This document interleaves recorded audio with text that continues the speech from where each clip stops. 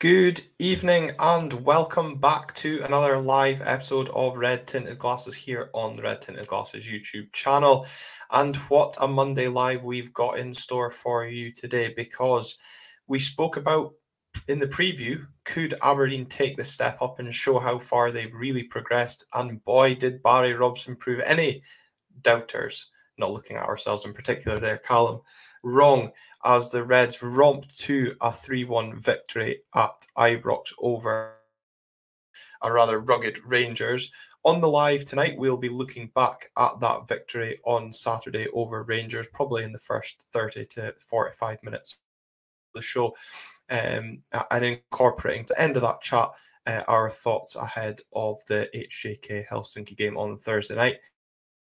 After that, I'll be joined by Finnish sports journalist Ari Virtannen to look ahead to the game against Helsinki. That's a bit of about a 27-minute segment for those on audio that are tuning in. Hopefully, our lags aren't as ever present as they were on the last episode, but joys of doing a live show. So if there is any kind of awkward gaps, hopefully Calum's not left himself on mute, and it is just a small lag. But Calum, you said on that preview episode, Rangers are there for the taking. Johnny Main said, God, what is he doing? How proud do you feel today?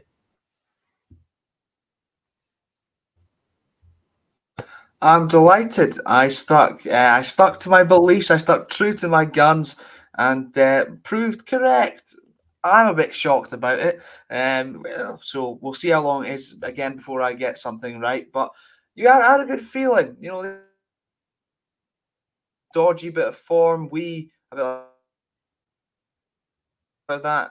We have turned a corner, and their fans growing ever more irate. And we seemed to get on top of things, most of it. And we said we should try and keep it tight, see if we can use the crowd to turn them against them. And boy, did it work, Glen.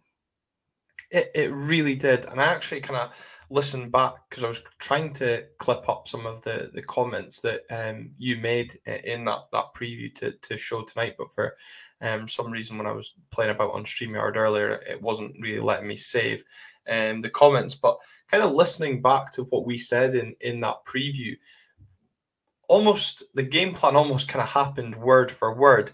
I think our only fear pre-match was the refereeing performance, and to be honest, it really has to be said that Stephen McLean had an excellent game, didn't bow to the baying pressure that was probably coming down off the sidelines, although that's maybe more aimed at Michael Beale. But we spoke about keeping it tight the first 20 minutes. I know Rangers TV said if it had been a boxing match, the Abereen should throw in the towel. That was after just 9 minutes. It was an impressive performance, albeit, as I said, a rather shaky start, that opening 10-15 minutes. But we grew into the game, we grew confident, we got the first goal. And once you get the first goal, the crowd did turn in, and thankfully things continued to go right for us as well. We'll get more into it play by play as we go through the episode. But Calum, again, we spoke about changes, and you mentioned about having max 3 changes, and that's what we did. It was the same starting 11 that lined up against Frankfurt. Look, they put in an excellent performance over in Germany, albeit didn't get the result. Got 2 for 2 on Saturday, both performance and result, and you can't argue that both were thoroughly deserved. Absolutely not. I mean, we sort of alluded to the fact that maybe that was how they were going to set up, given the way we played against Frankfurt and the shape that we played. It was the exact same starting 11, even down to a T, and I felt we carried things out a lot better. Against Frankfurt the first time, sort of we were trying to play that way, and it went relatively well. We didn't get the end result, but you could see that there was improvement there as well on Saturday in terms of when we did have the ball. Okay, Rangers still had the lion's share of the ball, whatever. They missed a fair few chances, and oh boy, did they.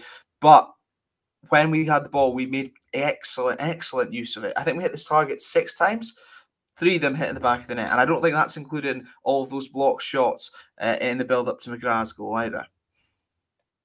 No, exactly, and that's the thing as well. We spoke about being clinical in the game, and we didn't need to spend multi-millions to bolster our front line to sign utter dross.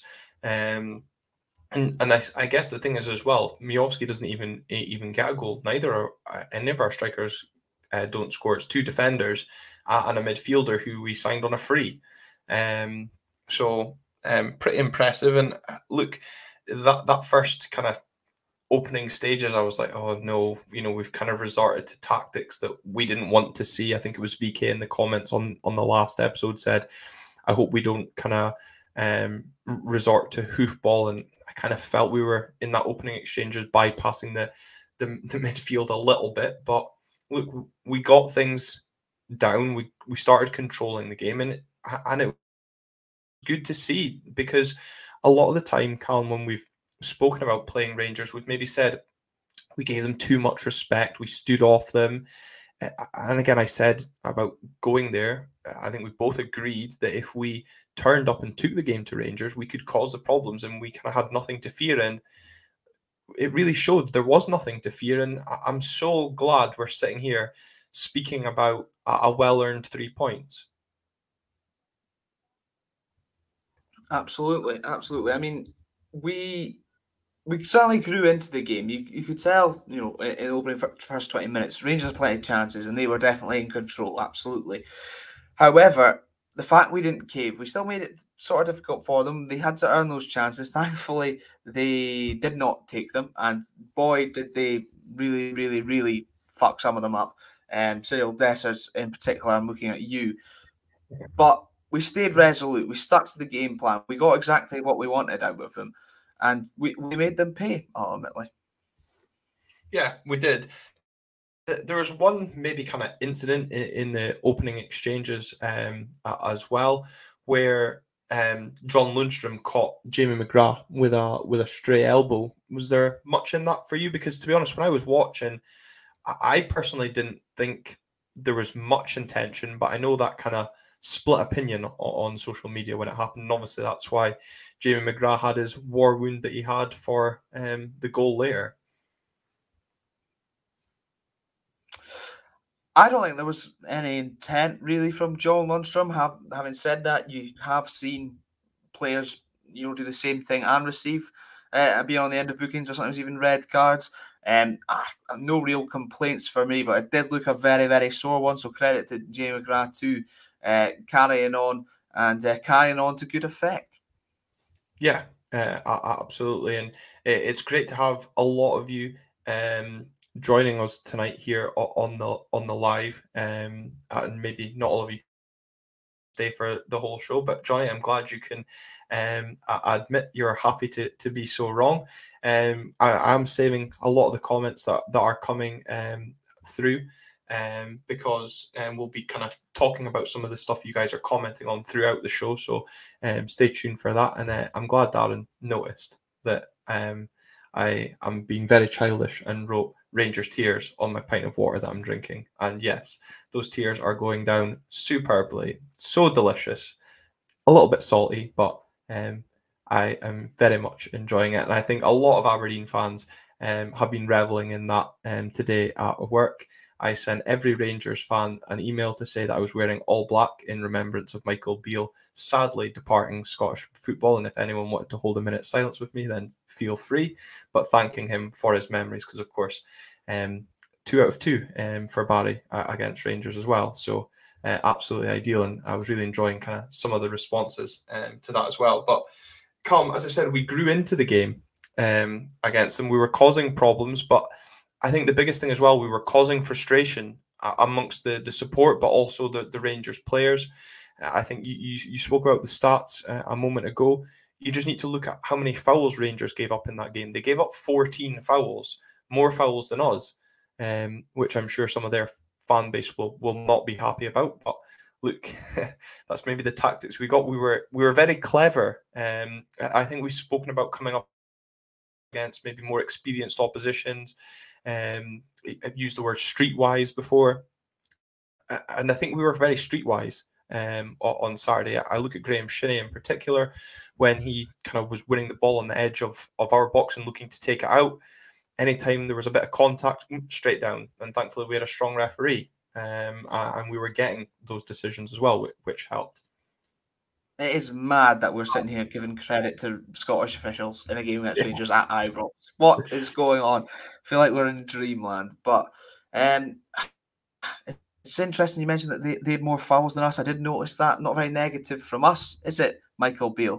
Seems like your side being a little bit negative, trying to break up the play when we're trying to play football. What's that about? What's that about? But it is good to see us being streetwise, and it's something that I think will massively help us in European competition as well. Because how many times over the years have you seen, well, Scottish teams in general, I suppose, sort of failing to combat or being unable to deal with and sort of getting frustrated with European sides who are very much streetwise, especially to other officials, which maybe teams aren't used to, and we're certainly not used to if they're from the continent. So it's good to see that. That's definitely coming from Barry. You'd feel like a man, a very experienced man in the arts, and hopefully more of that to come. Yeah, absolutely. And also, when it comes to games against Celtic and Rangers, whether it be home or away, we always hear from a player in the press talking up our chances, and probably a rallying cry to the support to really get us going pre-match. And this week was Stefan Gartenmann's chance to have his say for a rallying call. A player that's kind of come in and really, like lone players tend to do, buy into the city and buy into the passion of the club so much. And God damn it, we're falling in love with lone players all over again with Stefan. But he said he wanted a victory to lift the fans and the city. And I thought, oh yeah, I've heard it all before. Here we go. Well, talk about talking the talk, then walking the walk, as he grabbed his first Don's goal by very well-worked corner routine to Luis Cifuentes, and stab the ball beyond Jack Butland into the back of the net. And I'm sure those that were in the away end were going absolutely crazy. I can imagine. So, I mean, and you mentioned walking the walk. That's basically all Stefan Gartenmann had to do to get in at the back post and be wide open to prod home. A goal that I thought he took actually very well, not only to sort of create the space for himself, but also the fact it's sort of on the bounce as he meets it, the delivery from Leighton Clarkson, and he went on to. I'm really glad for him because he has been excellent so far since coming in. It's just, it is a slippery slope about loving a lone player, isn't it? But it's nice to see he seems to get it. He's buying in. Okay, he might just be saying all the things we want to hear, but when he can back it up, I don't care. Exactly. And as Dave McLennan says, can't love a lone player, still getting over Matty. But Stefan's really probably posing the question, Matty who? Just now with that kind of consistent performances in recent weeks. A lot of people are commenting on Graham Shinney, and Michael Taylor saying that he was absolutely outstanding, covered every blade of grass, biting into the tackles and chasing loose balls. What a performance from Captain Fantastic. And a couple of other people kind of commenting on the fact that he's looking a lot fitter now. Again, Darren Cable as well, commenting on the performance from Graham Shinney as well, calling it outstanding. And that's, again, as much as speaking about Stefan Gartenmann, what he's been kind of brought to the defence alongside Richard Jensen, this change of formation and bringing kind of Connor Barron into the team, or Dante Polvara, as we saw on Saturday, has really freed up Graham Shinney over the course of these last 4 games as it is now. And we're almost seeing the best of Graham Shinney once again. Absolutely, we seem to be, which once again sort of shoved it in our faces after we questioned whether he could play 2 games in a week, try 3 games in a week, and we've won them all. So I was a bit of a critic in the opening part of this season towards Graham Shinney, but he has been excellent and excellent leader, driving the standards on the park. I'm sure he is off it as well. Absolutely astounding from him once again. and you could tell he absolutely loved it. I remember I watched Sports Scene back, and when he won a throw-in, I think, or a corner down that side, noising up the away fans right in front. And look, he clearly does love it, and I'm just glad he's back to his best. Long may it continue. So he's too old for 2 games a week, as Dave McLennan said. You called him out on. I just said I accepted when I was wrong. In fact, he's been excellent 3 games in 1 week. So Graham Shinney, I apologise. Good. I guess there's going to be apologies from, well, me, you, half of the Aberdeen Twitter fan base as well, because every time the team news comes out, Jack Mackenzie's name is probably the first one people look for to see whether it's there or not, and probably the first name to be criticised if he is picked. I think, look, hats off to Jack, because it can be easy being a youngster and dealing with criticism coming from 2 specky idiots, let alone the rest of the fan base as well. But he's handled it really well. But what a performance he put in on Saturday in that first half, as well as the second half, which we're going to come on to in terms of his goal. But I think what epitomizes his performance, but also epitomizes what a lot of us expected from a Barry Robson team, was that tackle on Connor Goldson 90 seconds before half-time, chasing down what, let's be honest, was an absolute worthless cause, but putting Goldson under all sorts of pressure, winning the ball cleanly, and making him eat a face full of grass. Superb commitment, and the reaction from Bojan, Dante in the bottom corner of the clip as well. It's just superb. Can tell how appreciated that was by his teammates, let alone the cheer that you heard from the Aberdeen fans. It was almost as loud as a goal as well. Won the ball, made Goldson eat grass, and won a throw-in as well, very high up the park, keeping them out of harm's way as we edge toward half-time.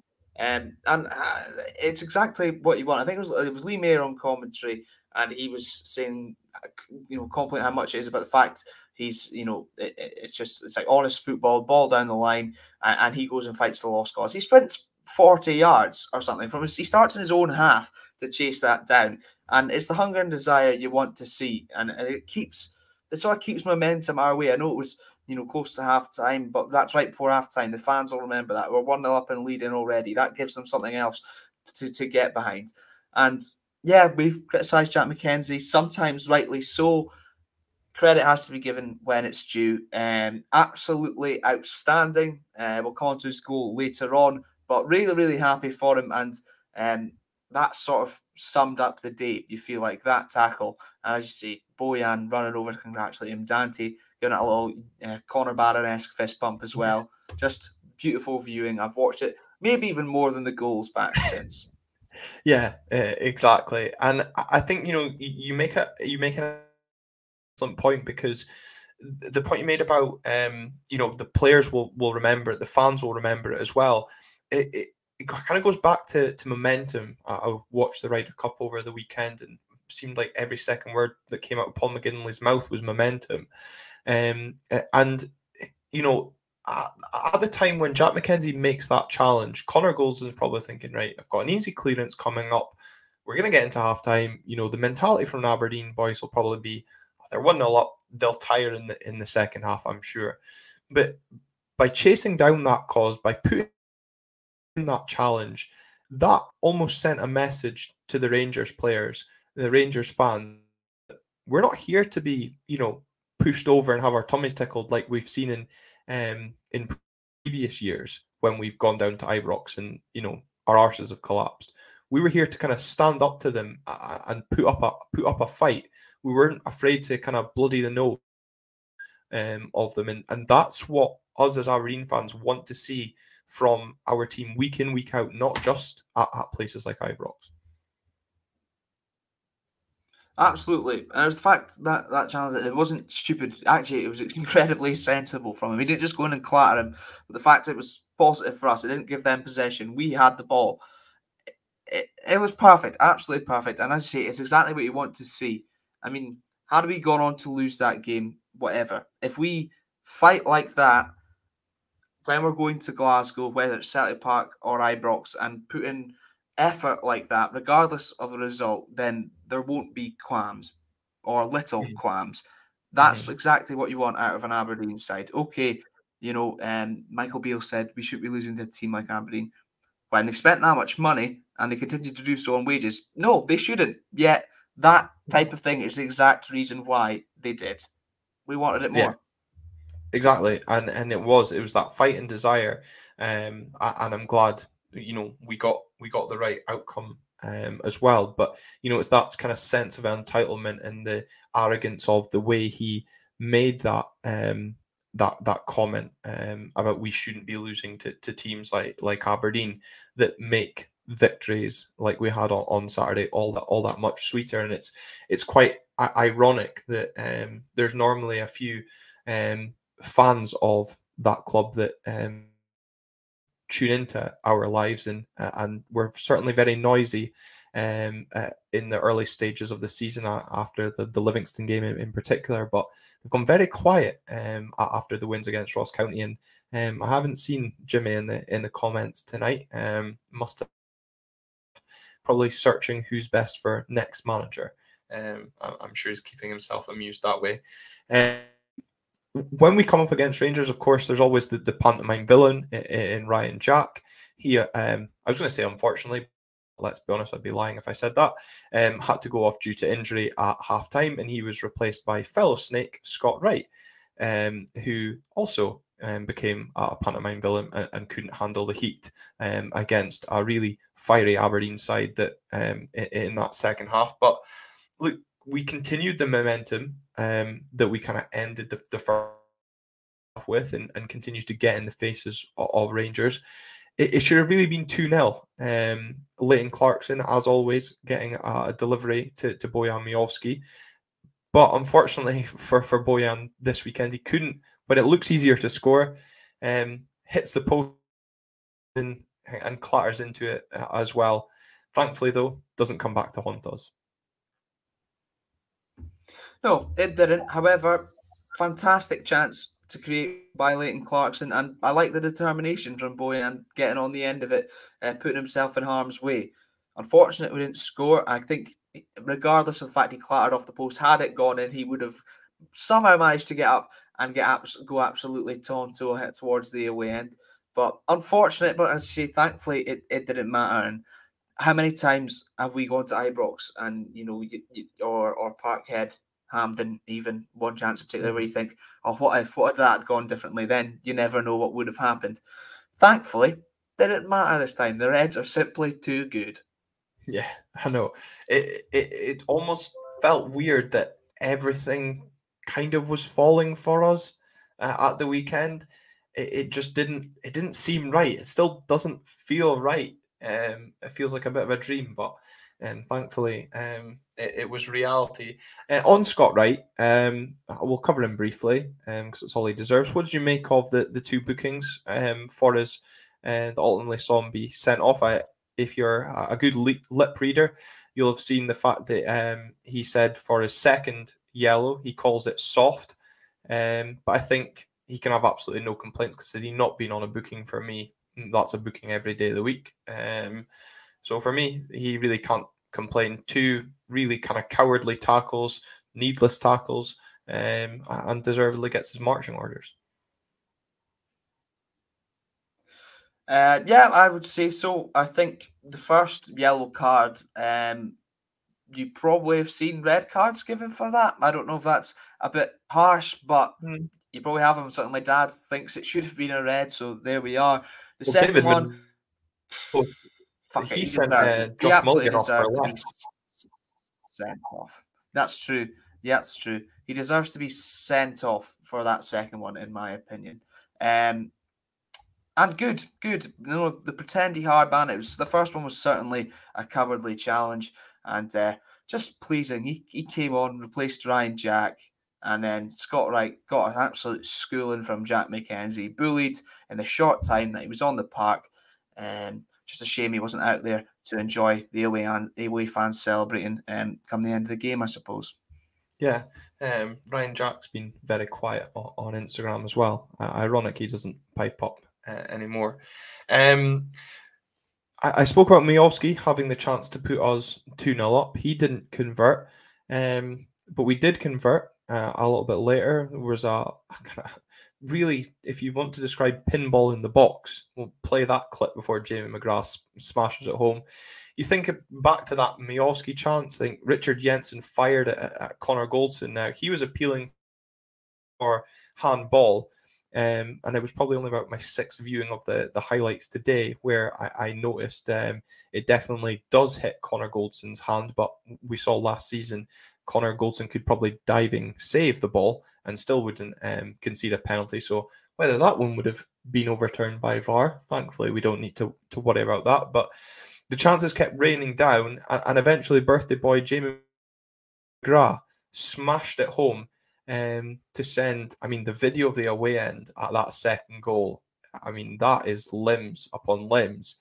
What a way to top off your birthday by smashing in a goal against Rangers.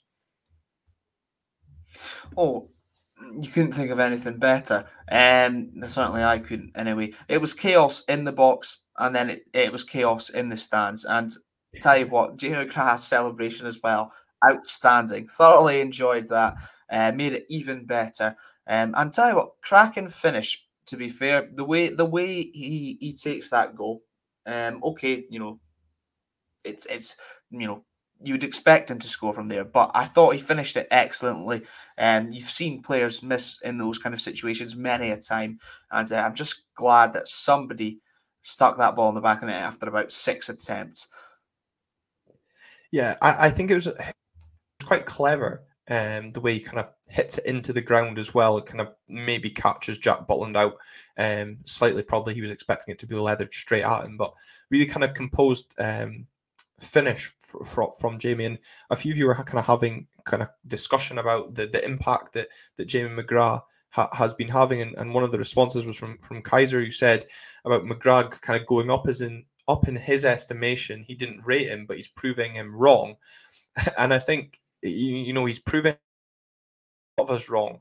A lot of us were rather underwhelmed. You just need to kind of go back to some of our back catalogue when, you know, when you were bored in the summer and we're running polls to keep yourself entertained due to the lack of signings. And there really kind of wasn't a great enthusiasm around Jamie coming in, but we've managed to, you know, obviously we're sticking with this formation, but we found a position for Jamie that we're now getting the best out of him. We're kind of playing to that strength that we saw.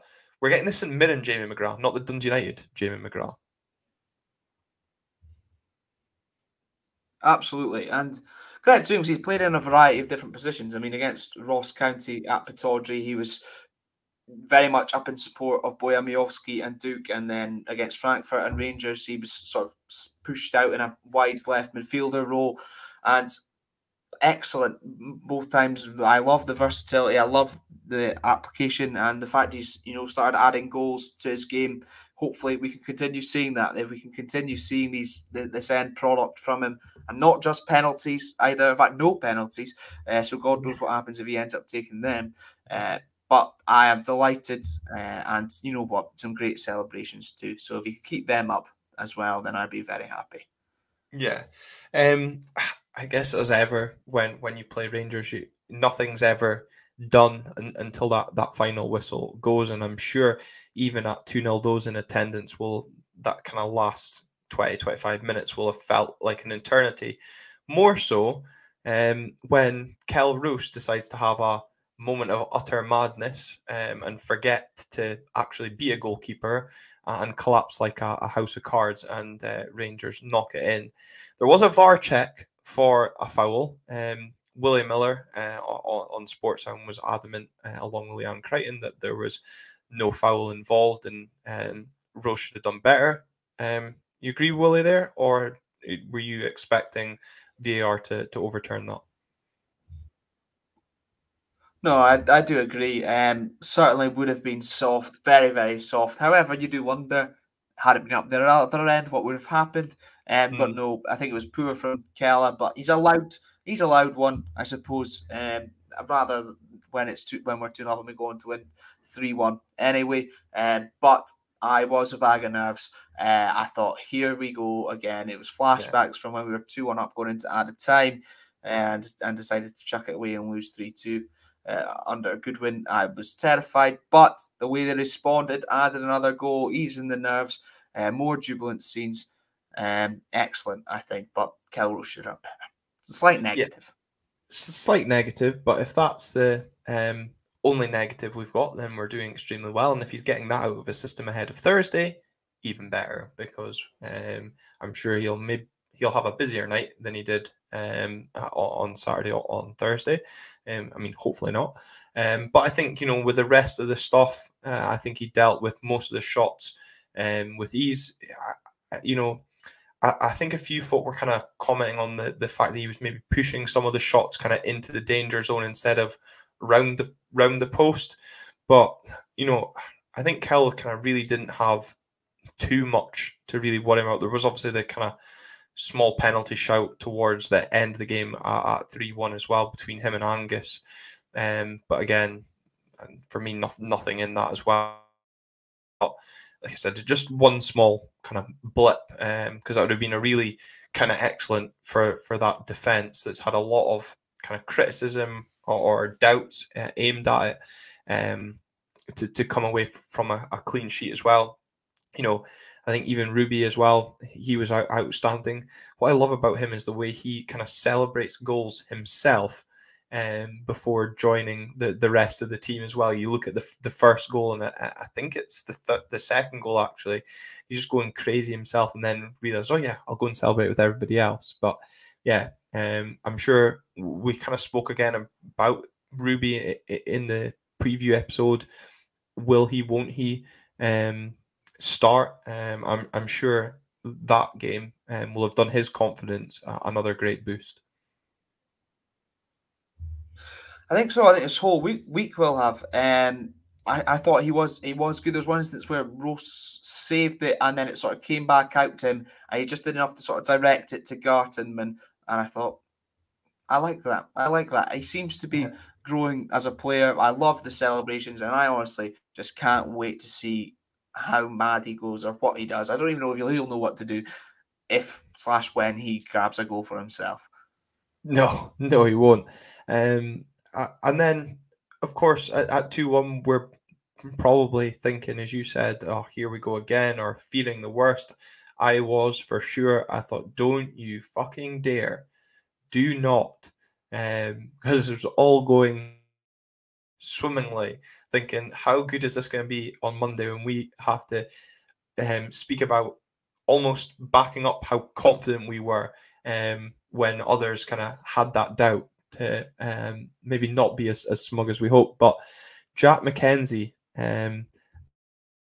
Doric Roberto Carlos, as PGL Tuna calls him, capped off what was a resounding second half performance by slamming the ball through Jack Butland off the crossbar and thankfully bouncing the right side of the line. Duke catches it once it's crossed the line just to make sure there can't be any doubt as well.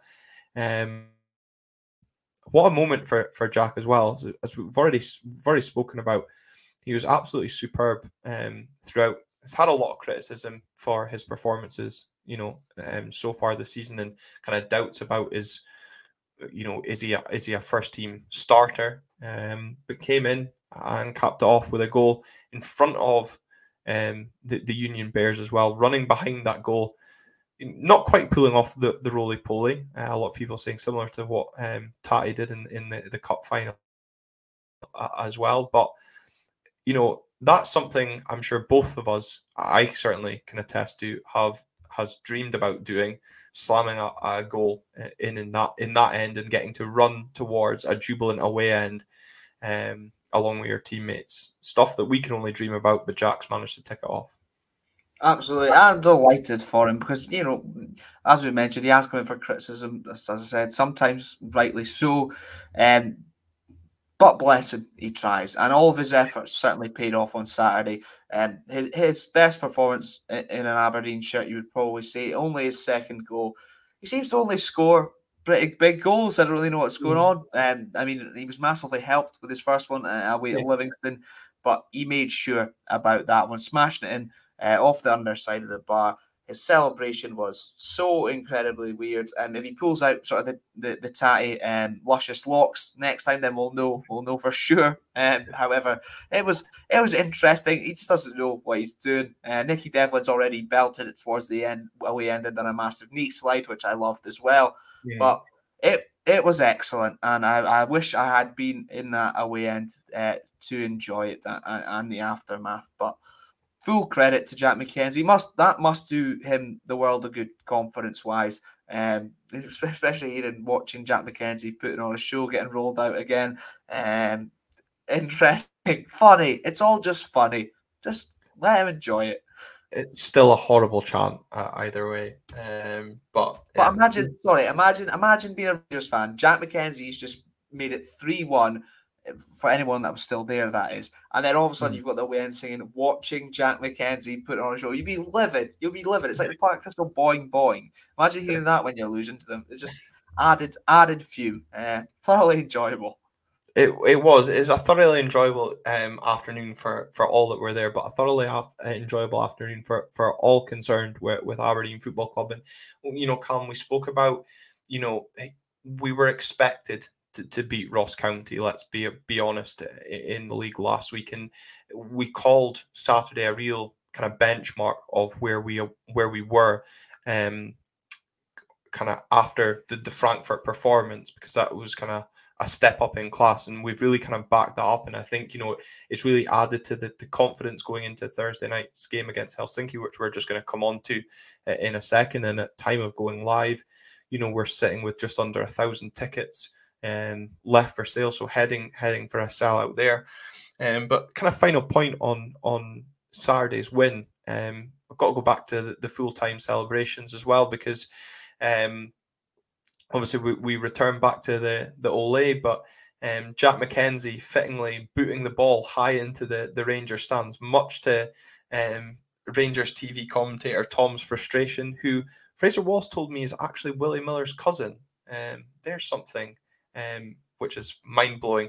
But also Connor Jurgen Klopp-Barron with a huge fist bump at a full-time to Aberdeen Loons, just knowing how much it means to get a win. And I'm sure both of them really savoured that on Saturday night. Absolutely, and as they should. In fact, that's two players that sort of come in for criticism, I suppose, over, let's say, the past season or so. And two players who have now hopefully sort of turned a corner a little bit. And look, they're doing what we've all dreamed of. And a day like Saturday is absolutely for them to enjoy. So delighted for the both of them. Also just delighted the fact it's early in the season. We've gone to Glasgow. We've won. A lot of the players in that team have not done such a thing. So to get that so early in this season, to show them that they can do it. Anytime we now go there, whether that be at Parkhead, Celtic Park, that's the same place, Ibrox or Hampden, I mean, again, it's one of those two. There's got to be that belief. They've been there and done it before, so why can't they do it again? Excellent to see. Just on cloud nine, Glen. Let's just hope this carries on.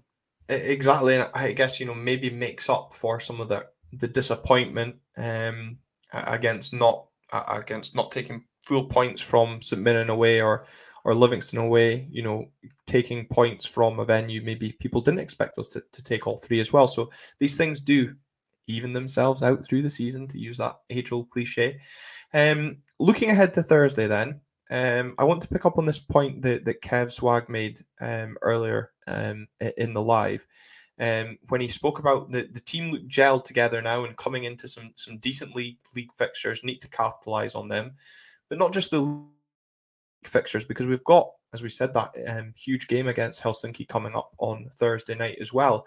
And this is kind of, you know, maybe the problem, and a good problem for Barry Robson as well, is what do we do with the starting lineup ahead of Thursday? Do you stick or twist? it was interesting hearing Willie Miller's thoughts on this, because that was posed to him by Kenny McIntyre on Sportshound.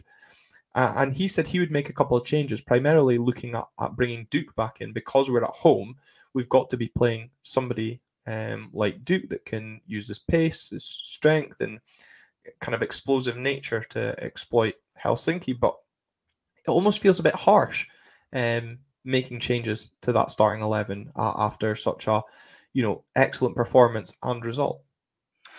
It does feel harsh. However, ultimately, there's a good chance to get points on the board in the Conference League at home against what you think is probably the closest side comparable to us. And as you say, potentially, well, it's heading towards a sellout crowd with only 1,000 tickets left. I think we do need to go back to the sort of the shape that we played with against Ross County at home, wherein one of the midfielders constantly getting up in support of Duke and Mijovski. Less of sort of a flat five, more with the wing backs. Absolutely, when defending, make it a flat five, and if we do need to set up a bank of four, that's fine. But we do need to. The onus will be more on us, so I don't think we can start with such a negative shape and leave an isolated striker up there, because there will be plenty of chances. The crowd will be more than up for it. Let's just hope, for once, with a big crowd, we are not let down. Yeah, let's hope. Kind of thinking then to Thursday as well. You spoke there about the onus being on us. The bookies have got us down as favourites. That's maybe down to Helsinki's poor away form. More on that in the chat with Ari just coming up shortly. How do you think we deal with that on Thursday? The onus being on us. Obviously, the momentum with us as well. 3 wins on the bounce. Is there that expectation and maybe pressure for the team to kind of come out and assert our early kind of dominance on Helsinki and maybe try and get that early goal to really keep the crowd going? I don't know, because I don't want them to feel that pressure and then to sort of overdo it, and then that's often when maybe things go wrong, because with that big crowd, how many times have we seen it recently where maybe they do feel that pressure and it gets them, or they don't play the game that if they do, then they'll win. I think it has to be same as the Ross County, where maybe possession stats are relatively similar, but when we are on it, we're looking to make things happen. It's not just possession for possession's sake, controlling the game. It needs to be fast. It needs to be direct, crisp, balls into the front too, especially. And supply that service for those two. It'll be Duke and Mijovski. You've got to feel they will score goals when afforded the opportunity. And they sort of highlighted it, I guess, on Sports Scene when Rangers were on the ball, and every time the cross were going to the box, but it was play in front of the Aberdeen defence. It needs to be when we can get in behind them, when we can break quickly. And I'd like to think that'll be the case, sort of similar to Ross County at home. I know Helsinki will probably be of a better standard. Yeah. But I think we should have enough to get us over the line. Yeah. Again, this is kind of teetering onto that maybe overconfident stage that we've seen in early domestic games as well. But the thing is, winning breeds that level of confidence, and I think though we should be having that going into this fixture, especially being at home. We're playing the team from the pot 3. This is our prime opportunity to pick up points in Europe, these home games. And if we want to target progression, the games against Helsinki and PAOK this month are golden for us. And you spoke about October being a prime month for us with the fixtures getting easier. I just didn't realize they started in September at Ibrox as well. Well, that I didn't consider that either. I thought if we get through the cup, pick up 3 points against Ross County, I did think we could get something. I was thinking possibly a point, and I would have been delighted with a point if I'm honest. I'm over the moon with the fact we got 3. But the things that must be doing for confidence is incredible. And it's a massive month for us. As sort of alluded to earlier in the show, we've got decent league fixtures, 2 at home, St Johnstone, then Dundee. And you highlighted it there. If we're going to progress, we need to be picking up 4 points in at least in these home games in the Conference League. Yeah, and Jay Moyer saying the fact that we can, rest Duke and Clarkson against Eintracht Frankfurt and Rangers shows kind of maybe the depth that we're producing. Do you think Leighton comes back into the side? I guess for me, that's maybe we've spoken about Duke kind of coming in or back into the team. What do you think Barry will do for the middle of the park? Because Dante was excellent against Frankfurt, was good again at Ibrox. That's for me the one position to kind of watch with intrigue when the team news comes out, if he goes with Dante or Connor alongside Graham Shinnie. I think that tends to be, we're saying that sort of every episode now.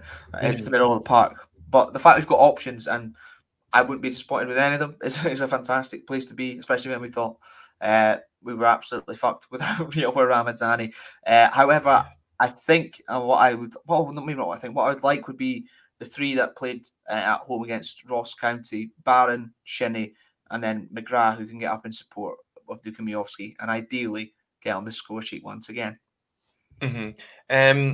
Left wing back, do you think we just stay with the defence that we started with at the weekend? Or do you see the potential for Johnny Hayes to come in there, that bit of experience head in there? I'm not sure. I think there's benefits to both in that Johnny Hayes brings that maybe a bit more attacking impetus, and maybe not the goal scoring impetus that Jack Mackenzie brings nowadays. However, that experience as well would be an absolute benefit in games like this. However, with Jack Mackenzie, you're probably getting a bit more defensive solidity. As Jay mentions, his confidence will be sky high. So I would be inclined to sort of lean that way. I think he's sort of more astute defensively maybe than Johnny Hayes, and very physical as well, as Connor Goldson well knows after the weekend, and seems to be getting better at going forward. There's a few times he was up there posing threats and involved. So I think Mackenzie gets the nod. What a world we live in. What a world we live in.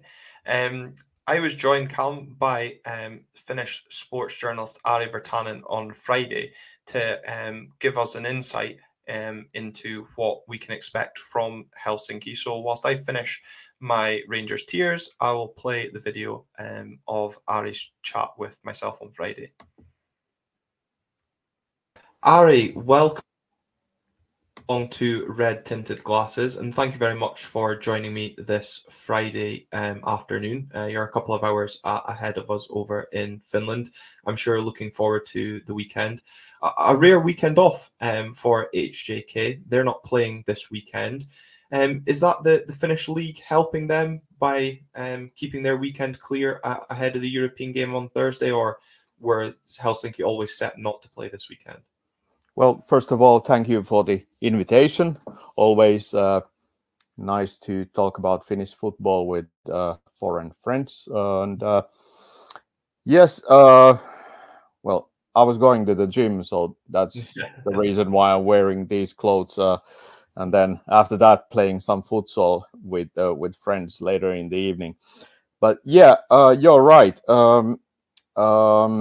Finnish FA and league board has given a flexible schedule for these clubs who are participating in European competitions. So that's the reason why they don't have match at this point. Also, disclaimer: it might also factor that there's a Finnish Cup final this weekend in Helsinki, so that's another factor in this schedule. But yeah, they are resting now, and they had a pretty tight schedule. It ended a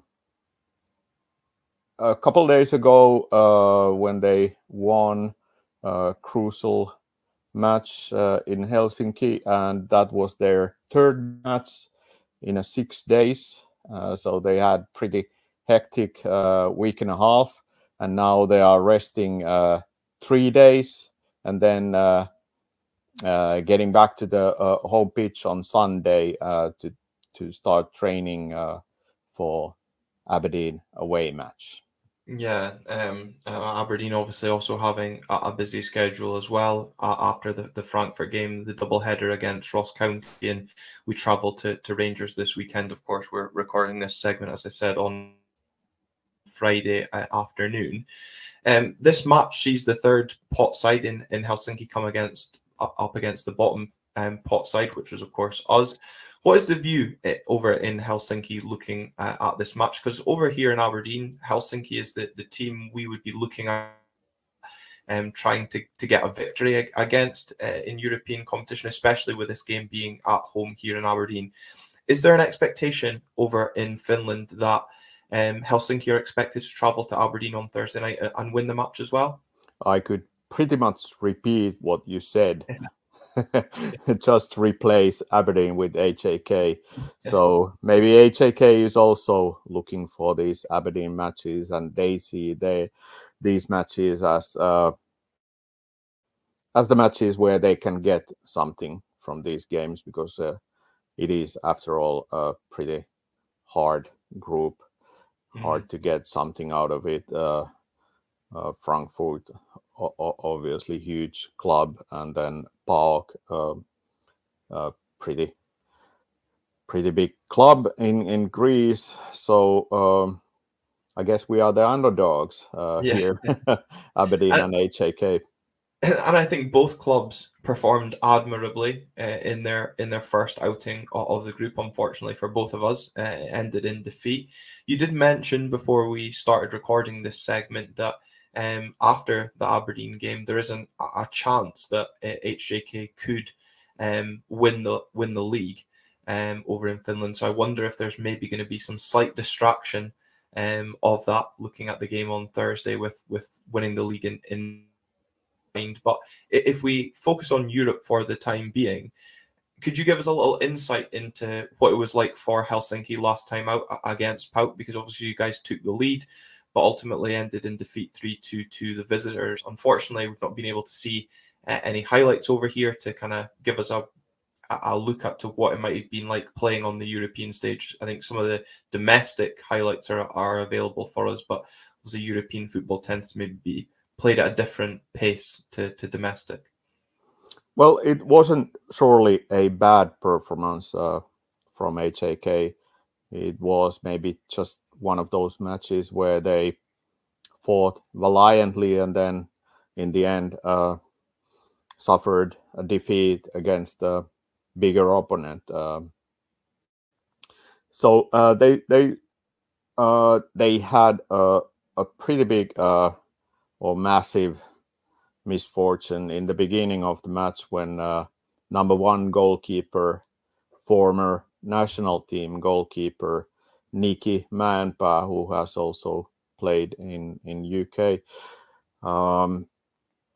suffered an injury that will most likely keep him out for a few weeks, and that happened really.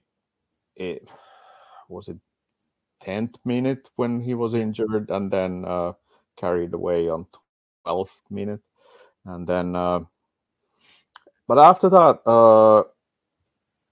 the first half was pretty good from HJK. They defended well, and they counterattacked it pretty well, and they managed to get some set pieces, and then one of them resulted to a goal, leading 1-0 goal. And then after that, well, first half, I'd say the feeling was like a bit surprised that is HJK actually playing this well against PAOK.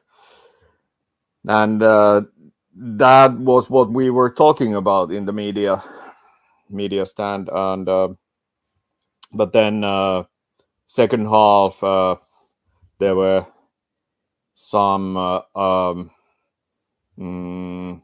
unlucky mistakes, and as usual, when there are consecutive mistakes, they lead into a goal, and then there was an equalizer, and then I forgot to mention that actually before the equalizer, HJK had like a huge chance and shot against the goal post, so that possible 2-0 goal could have changed the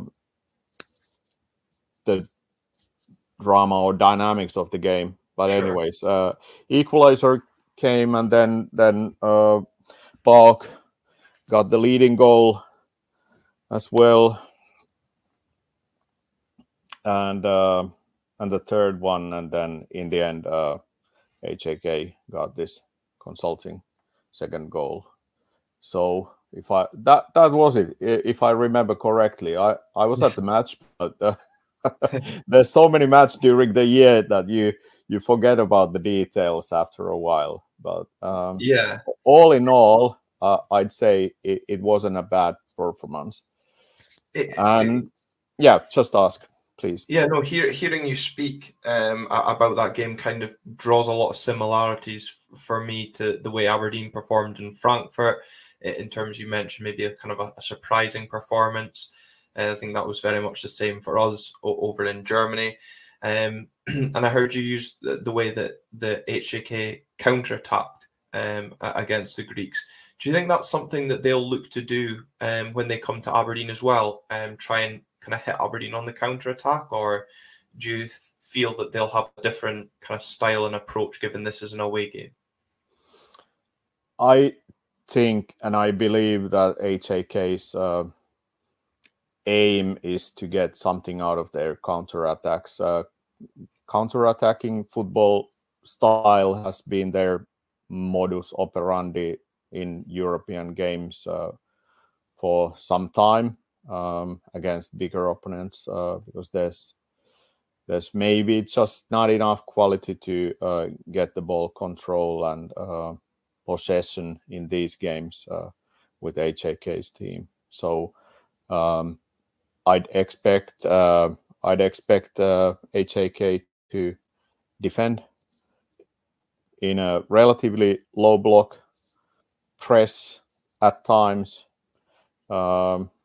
in different kinds of situations when it makes sense, and then try to hurt Aberdeen with counter attacks, and they have suitable players for those attacks, because they have a couple really fast players in their attacking line. Like I could mention first Topi Keskinen, this young player who's playing his first season in Finnish league.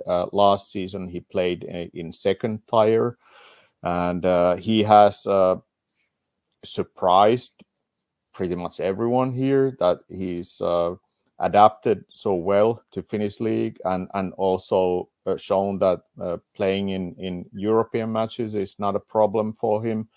And after the last home match in Finnish league, after the game, when I interviewed him, he told me, when I asked about his top speed, that it's been measured actually in that game. It was measured to be 36 kilometers per hour, and that's like, as you know,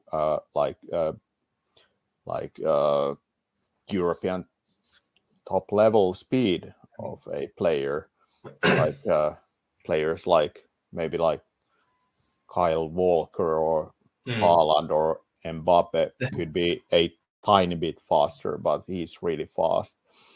And he in that match, in that last home match, he made a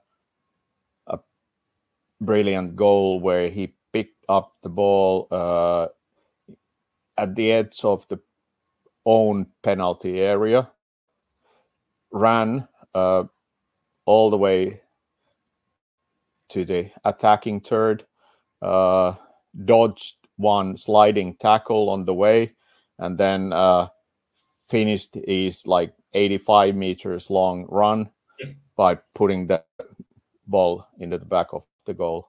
Yeah, there's definitely threats that that we've got to watch out for, and I'm sure Barry Rob's had scouts over watching some recent games, I'm sure, including that game against Pauk as well. You've mentioned him there. I'll come to it just now then, since we're speaking about players. Where do you feel HJK can hurt Aberdeen in terms of players? I noticed both Bojan Radulovic and Burima Hassan Bande both seem to be quite prolific just now in front of goal. So obviously they're a threat that we've got to watch out for. But would there be other players on top of both of them that we have to watch out for?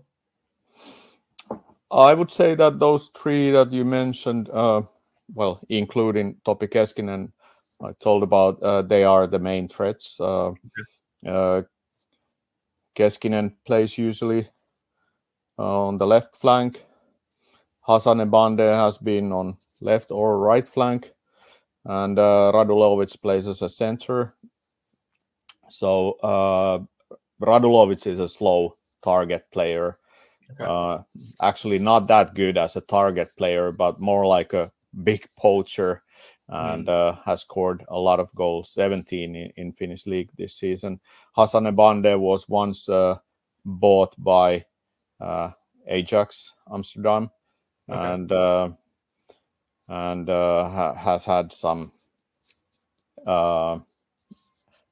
misfortune in his career, but now he's trying to use HJK as a springboard to a new phase of his career. Like in the past, some other players have used HJK, like maybe you know Alfredo Morelos in Scotland, and he came from HJK. So HJK has this pedigree of developing or giving chances to players who are in a bad place in their careers at some point.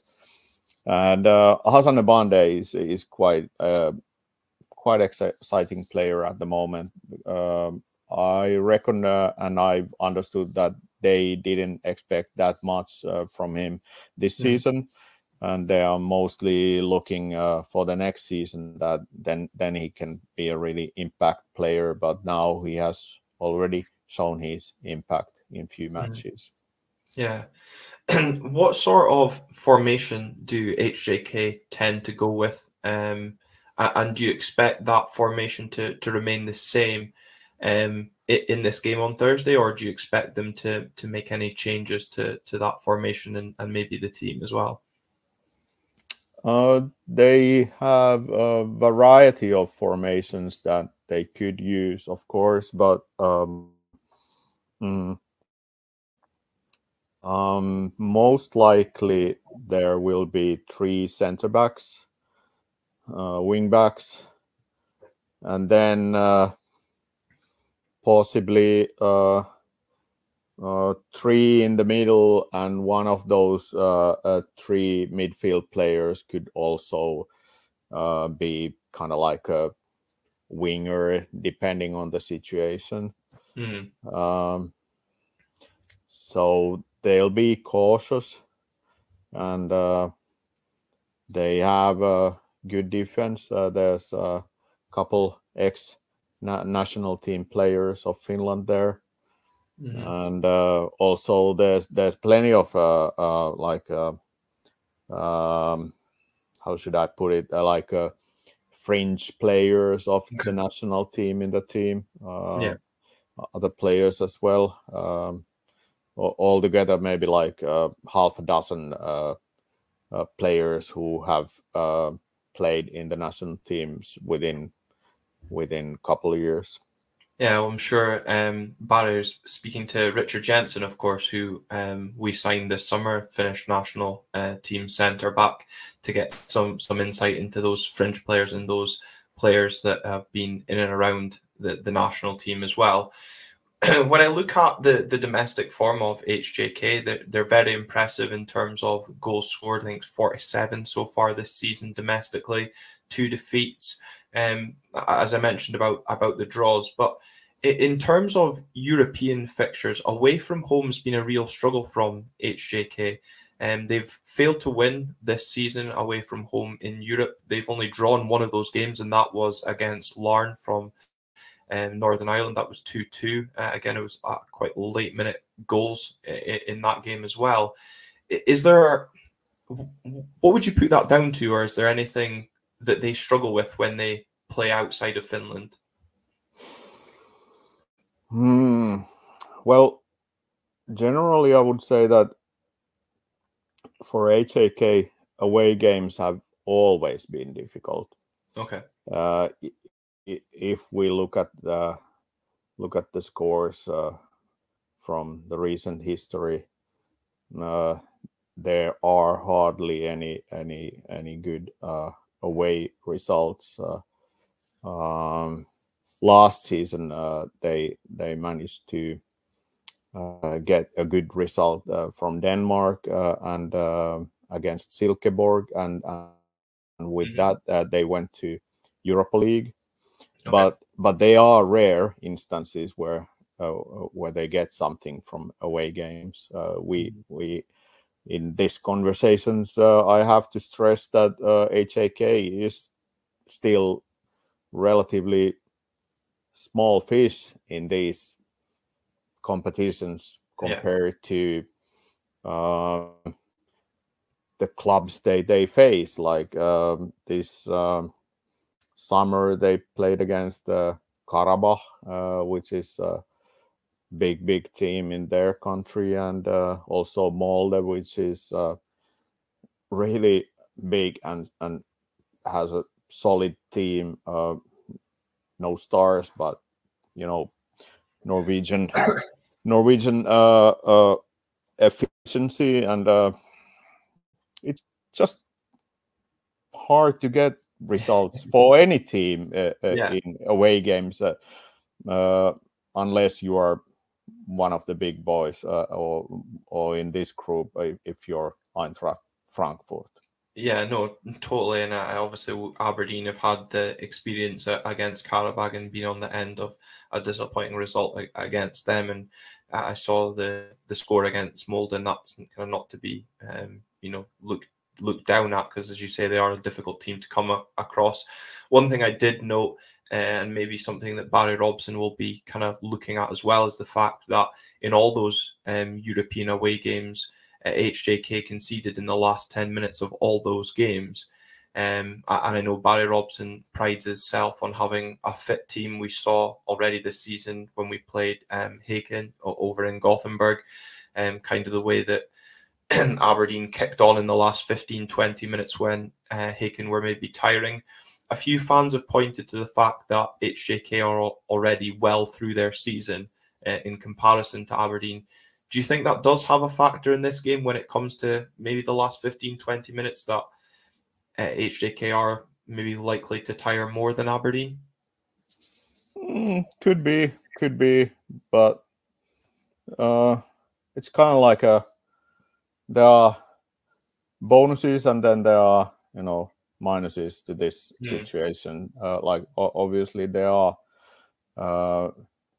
very fit, and they have plenty of games behind, so that helps. But then again, some players might feel the burden of the season at this point. So, but it's up to like individual players.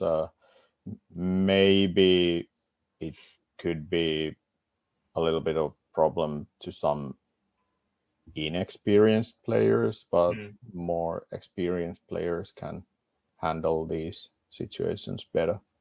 Yeah. In terms of an Aberdeen point of view, as I said, obviously we're looking at this game probably the same way that fans of HJK are looking at it, that it's a winnable tie for us. For fans of Aberdeen, could you give us an insight into where it might be possible that Aberdeen can cause problems for HJK? Is there any weakness that we could look to exploit in this game from your point of view?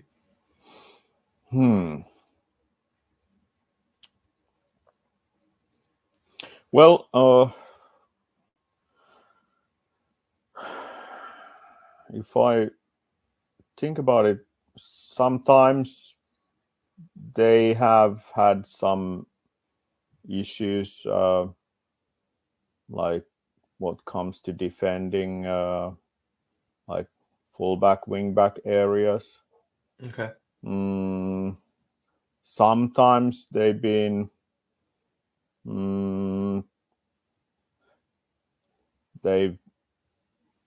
hurt from dead ball situations. Like Park executed really well their corner kick, and then yeah, they should have defended that one better. So Okay. I'm not aware how good Abereen is in set pieces, but maybe it's a mixed bag. Okay, yeah. But Well, certainly, you know, hearing about the kind of wing back area, that's something that on our day, you kind of going back to what you mentioned about your formation, the formation that you kind of indicated HJK might begin the game with is a formation that Aberdeen have been using this season with 3 at the back and wing backs, a midfield 3, and then kind of 1-2 up top. We changed that slightly with kind of more going 1 up top and flooding the midfield more against Frankfurt. But I just wonder kind of what our tactic will be with this game being at home. But I think we'll play a lot of passing possession football and try and work the ball in behind the defence to then utilise Bojan Miovski in the middle, who's obviously in some good form just now, and we'll look to be continuing that form on Thursday night as well. Ari, I'm coming to Helsinki in November, and there's a lot of Aberdeen fans booked up for it. Yes, I'm looking forward to it. I think there's talk of maybe about 900 fans coming over in November. How many fans are you aware that are making the trip to Aberdeen this week? I've got no idea, but let's say that maximum some tens of fans, maybe. I'd say that Aberdeen is a tempting destination. Yeah. So maybe that lures some fans to go there, but maybe this isn't such a big occasion otherwise. Like maybe some people are saving money for the trip to Frankfurt. There were quite many fans in Rome last fall when HJK played against the AS Roma. So we'll see, but there are always some devoted fans who will go to these matches. Yeah, I noticed it looks like Helsinki are getting the traditional away end up Tawdry this Thursday, which indicates there is a decent number making the trip from Helsinki. Looking ahead quickly to that trip in November, what can Aberdeen fans expect from the trip in November, other than the fact that it will be extremely cold when we come across? Start saving your money. The pints are more expensive than in Aberdeen, but otherwise, you know, November, it's not that bad time. Probably not snow on the ground. Hopefully dry, crispy weather, and I think you like it in Helsinki. It's I've heard outsiders say that it's a beautiful city. Yeah, I mean, from the pictures that I've seen, it looks beautiful. I noticed that there's a Helsinki version of the London Eye when I was doing some research this week, so I'll be scouting that out. There's a Granite City London Eye for any Helsinki fans coming over this week if they want to have a look at that as well. But I hope any Helsinki fans that have been tuning into this episode have enjoyed hearing myself and Calum's thoughts on the game on Thursday, and they enjoy their trip over to the Granite City as well. And Ari, I just want to thank you as well for your time this Friday afternoon to give us a small insight into and what we can expect on Thursday. So thank you very much. Thank you. Calum, that was Ari there giving us his insight into what we can expect from Helsinki. So he says that the free weekend was down to the Finnish league giving them a helping hand, but of course one eye potentially on winning the league. So hopefully a bit of distraction coming into play there.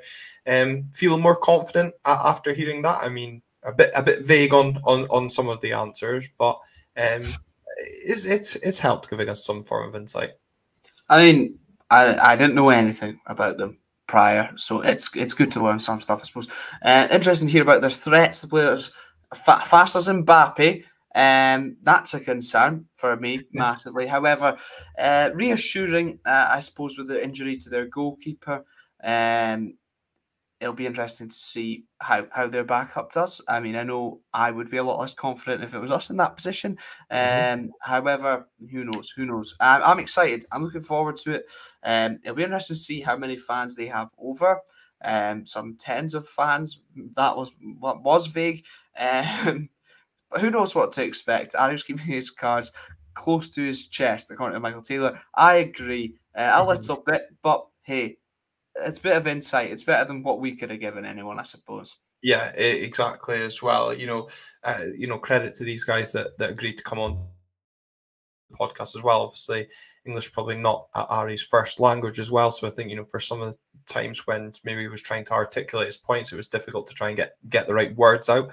I mean, Jesus, we struggle to articulate our words at the best of times as well. So fitted in well. Exactly. Christopher Mainland bringing up that point as well, not processing your thoughts in another language. Calum, you had a bit of breaking news potentially coming out as Ari was speaking, so we'll include that before we wrap up the show tonight. Absolutely. It was tweeted tonight by the infamous Haraldur Ingolfsson. Now we can't even do that. So AFC on Twitter, that apparently Slobodan Rubišić is set to receive his first international call-up and will represent Montenegro, which is interesting. Didn't know he could do that. However, complicated politics over in that region of the world, so I'm not sure how it quite works out. However, I make that. Well, he's probably would he have been our first Serbian, or would you class Nikola Vujadinovic as that? He'll certainly be our second Montenegrin because Nikola Vujadinovic played for the under-21s. So congratulations to Slobodan. I think that can only be a good thing. He'll be playing with high-quality players, you would think. It'll boost his value to us being an international. And just nice to see he's getting that recognition with his upturn in form. Yeah, exactly. That'll help his confidence. I thought you were a way to start naming some of the Montenegrin national team, but then you quickly bailed out and went for high-quality players instead. So fair play on that. Really looking forward to Thursday night as well. Thank you very much to all of you that have tuned in to the show tonight and stuck with it for the hour and just over 15 minutes as well. It's slightly longer than we usually run these lives, but of course we needed to fit in the thoughts of Ari to give us a bit more of a perspective on Helsinki, as Calum says, better than what we could have offered on there. So enjoy the game if you're going along on Thursday night. We'll be back as well with a reaction to that game on Thursday and looking ahead to the visit of St Johnstone as we start a run of back-to-back home games as well. So really looking forward to that, and as well, thanks for watching.